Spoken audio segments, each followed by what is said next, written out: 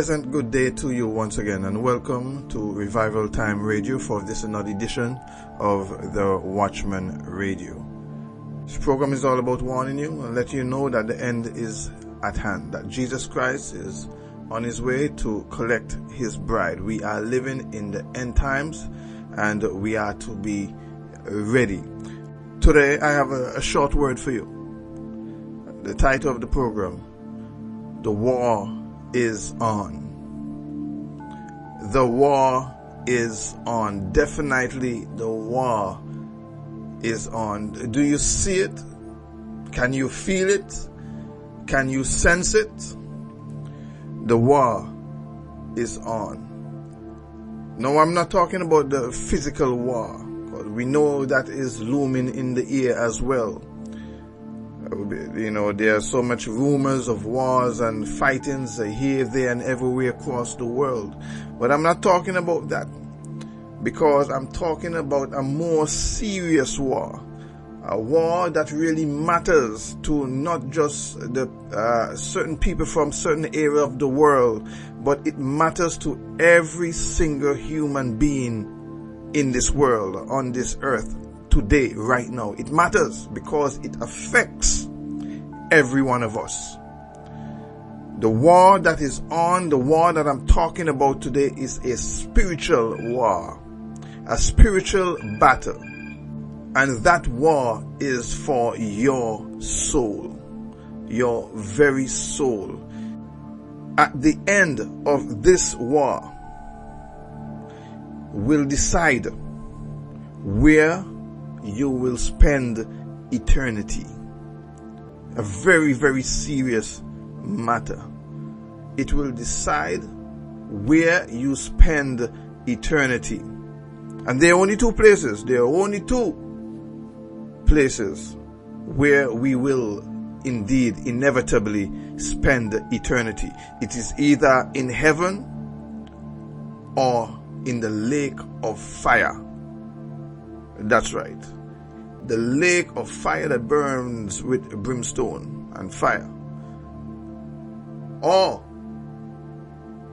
you can go to heaven. But the choice is yours. It depends on whether you will sit back and be defeated, or you will rise up and take the necessary measures and steps that is necessary for you to win this war, to help win this war over your very soul. The book of Ephesians chapter 6 verse 12, it says, "For we do not wrestle against flesh and blood, but against principalities, against powers, against the rulers of the darkness of this age, against a spiritual host of wickedness in the heavenly places." This describes what we are fighting right now. Are you just standing by? Are you just sitting back taking blows? Or do you want to fight back? Do you want to fight for your soul today? This war is not against your brother, against your sister, against another country. It is a war against the forces of darkness that is looming over this earth right now. It's against the rulers of the darkness of this age, the very rulers we are fighting at the very top level. It's against spiritual hosts of wickedness in the heavenly places. This is a serious war that is on. It is going on right now as we speak. Now listen, if there was a natural war, if a natural war broke out around you, wherever you are listening to this, if there was a war that broke out in your country or your area where you are right now, naturally you will run for cover. You will do whatever is necessary, whatever you deem necessary to defend yourself, to defend your very life. The problem is we can see this war, this natural war, but the spiritual war, we cannot see it. But I want to let you know that this spiritual war even so much more dangerous than the physical war that we may see with our physical eyes. The spiritual war is even more intense and more dangerous. And so we have to be fully aware that this is actually happening. We have to come to that realization that this is real, that this is something that is true. The Word of God clearly spells it out, that we are wrestling, we are fighting in this war today. So we have to be doing what is necessary. We have to come to that place where we will defend our very soul. We will fight for our life. The good thing is we have help. This is not something we have to do on our very own. In fact, we have a commander-in-chief. We have a man that has been fighting for all eternity and has never lost a battle. He has never lost a war. And we have an assurance today that he can never ever lose.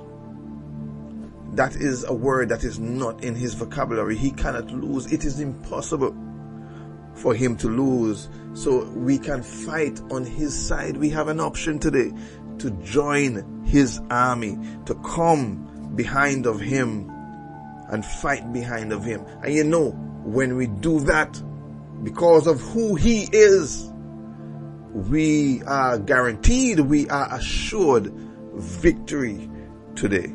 Hallelujah.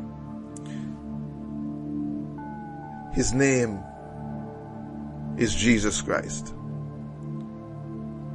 He is the Lord of Lords. He is the King of Kings. The undefeatable. He cannot be defeated. He will always triumph over the enemy. No matter how big or strong the enemy may look, he is bigger. He is stronger, and he will undoubtedly, with all assurance, come out victorious. We can be victorious as well if we make the right choice today. The Lord, he is our hope. He is our only hope. He is our only shelter in this spiritual warfare that is going on around us right now. The battle for our souls. We have to come to Jesus. We have to come to him so we can assure victory, that we will come out victorious at the end of it. We are fighting an enemy that has no mercy. We are fighting an enemy that does not have any friends. He does not have any favorites. In fact, he hates you. He hates you. And he will never like you. And he has his reasons. The book of John, chapter 10, verse 10, it tells us that the enemy, the thief, who is our enemy that we are talking about here today, the one that we are fighting against, he does not come except to steal and to kill and to destroy. That is why he's fighting today. He's fighting against us because he wants to kill us. He wants to steal our joy, steal our hope. He wants to kill us and to eventually destroy us in the lake of fire. Destroy our future. Destroy our life with Jesus. That is his plan. But that particular verse, it did not end there. For we know what the thief he comes to do. And we know he has no good intentions. But the verse, it did not end there. Because it continues to say, And this is Jesus speaking here. The same man that I'm telling you about today, that has come, that is here for us, for me, and for you. He says, I have come that you may have life, and that you may have it more abundantly. So where the thief comes to kill, Jesus, he has come to make sure that he does not kill you, that you will have life, and not just have it, but have it more abundantly. This is a promise to you today from Jesus Christ. He is our salvation. He is our safety. He is our victory today. All of this we can get from him. We get it from the Lord.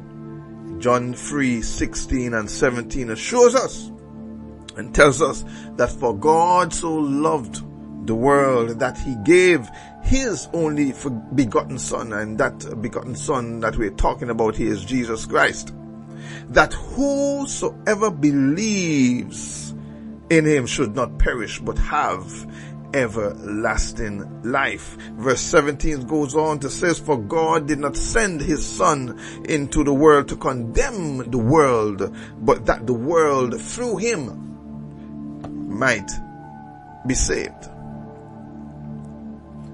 So how do we get on this army? It spells it out here in these verses. Believe. That's all we need to do, is to believe in the Son of God and ask him to forgive us of our sins and to graft us into his family, into his great army. It is a very simple matter. It's not a complicated matter at all. Ask, A. Believe, B. Call upon his name, C. That's the ABC of the gospel of Christ. Very, very simple. Ask, believe, and just call upon him, and you shall be saved today. Do it now before it is too late, because this war, it has intensified to a point where it will soon end. It will soon come to a close. But we are assured in the book of Isaiah chapter 54 verse 17, if we would just surrender to Jesus Christ, if we will come to him where we can find security, where we can find safety, if we would just come and give him our very soul, our very life, and put everything into his hands, we are assured from this verse, Isaiah 54:17, it says, for no weapon formed against you shall prosper, and every tongue which rises against you in judgment you shall condemn. This is the heritage of the servants of the Lord, and their righteousness is from me, says the Lord. No weapon that is formed against you will prosper. If you're fighting on the winning side, you're fighting on the Lord's side in this war that is on, you will come out victorious. No weapon that the enemy has will prosper over you at any time, in any way, shape, or form. We have that assurance that we will be victorious at the end of it. So, this is the word that I have to share with you today. A very serious word to let you know that there is a war going on right now in the spiritual realm for your soul. So what are you doing about it? What are you doing about it today? Fight back. Come where there is shelter. Come where you will find hope. Come to Jesus Christ today. Ask him to save you. Believe that whatever you ask, that he will hear, and he will offer you that free gift of salvation that he died to offer you. It cost him a lot, but he's offering it to you today for absolutely nothing. All you need to do is to believe in him. Call upon his name and you will be saved. He will hear you and he will answer you and he will rescue you today. So with that, I want to thank you for listening. Thank you for joining me for this another edition of the Watchman Radio program. As usual, if you want to contact me for any reason, you can find me on Facebook. Search for either of my two profiles, Curtis Minister Roach or Minister Curtis Roach, or even my page, the Watchman Radio program. And I'll leave me a message and I'll respond to you at my very earliest convenience. You can also subscribe to my YouTube channel. You see the link there at the bottom right of your screen. If you're watching via YouTube, you can just click on that and it will allow you to subscribe to my channel to receive updates on when I upload my future videos. There are hundreds of others there that you can go to help you. They give you a whole bunch of information, powerful messages, even from myself, from Pastor Eugene Meade, from Shiloh Revival Tabernacle, among others. Go there and find them and listen to them and share them. You can also follow me on Twitter at Roach_Curtis. Again, I just want to encourage you to, when you listen to these programs, when you find them, don't just keep them to yourself. These are words, messages that the whole world needs to hear. The whole world, it needs it. And so share it with your friends, with your family, on your social medias, Facebook, Twitter, Tumblr, whatever social media that you're on. You can share them on there and allow the Lord to direct them to whoever he wants them directed to, whoever will hear and take heed. So again, thank you for joining me. God richly bless you and goodbye.